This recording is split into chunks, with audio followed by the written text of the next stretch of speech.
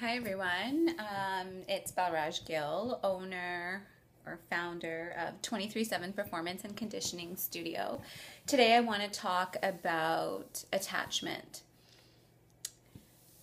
There's different levels of attachment, and many of us are attached to things, to people, to ideas, to diseases and illnesses. So I'll give you a few examples.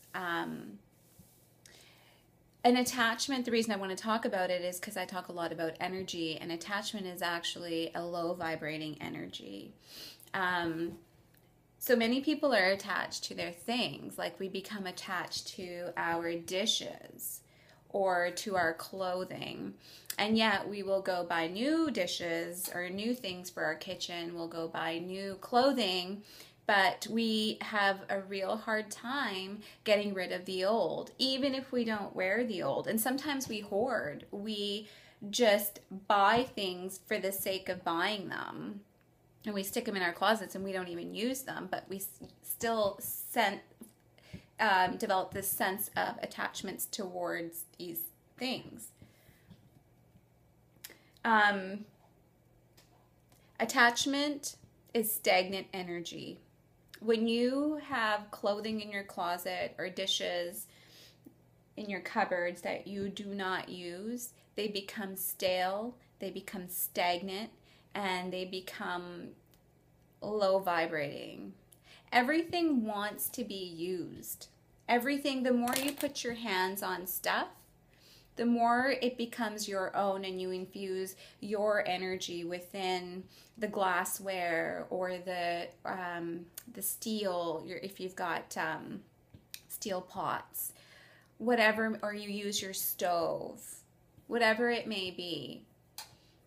Things that aren't used, therefore, become stale. So it is really important, I think, to be a minimalist and not buy into all of that.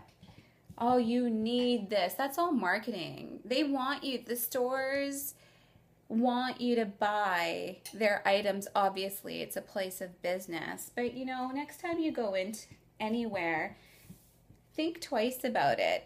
Do you really need that item? Because when you bring it home, is it going to sit in your closet? And if it is and you don't care, then fine, let it. Get rid of the old stuff that you don't like. Go through your stuff, not just your closet, your basement, your Christmas ornaments, the stuff that you're not using. Give it away to your furniture. Maybe you're in a big, huge house and you're not using half your house. That's stagnant. Downgrade. If you're not using stuff, give it away to people that can use it. Therefore, the energy in the material, because everything has energy, can be sustained.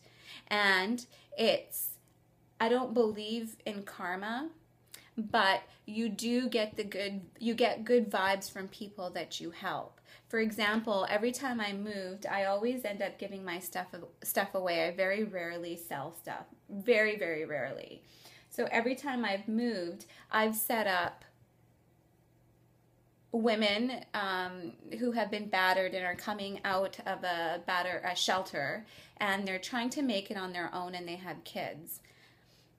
Every time I've set these women up, I know that the stuff that I'm giving away, and that's how I developed that sense of detachment, actually, was seeing these women, and they were so thankful, and their kids were so happy. They had beds.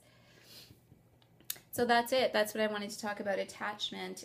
It's not healthy. Don't attach yourself to things. Don't attach yourself to people. Sometimes the same thing applies to people. Sometimes relationships are just dead, over, gone, done.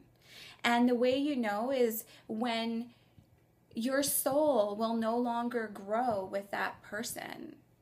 Their energy is no longer required because they can't help you grow your energy and elevate positive energy outside of yourself to other people.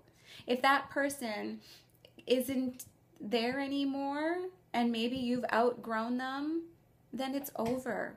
It's time to go. And if you can't go, then it may also be a sense of attachment, again, to that person. I mean, if that person decides to grow or shows you growth within themselves, that's different. Then you have something to grow together with still. But if it becomes the same cycle keeps repeating and repeating, then it's attachment and it's time to go. You don't need stale. You need fresh. You need vibrance. You need love. So you can give love. That's it. Happy Friday.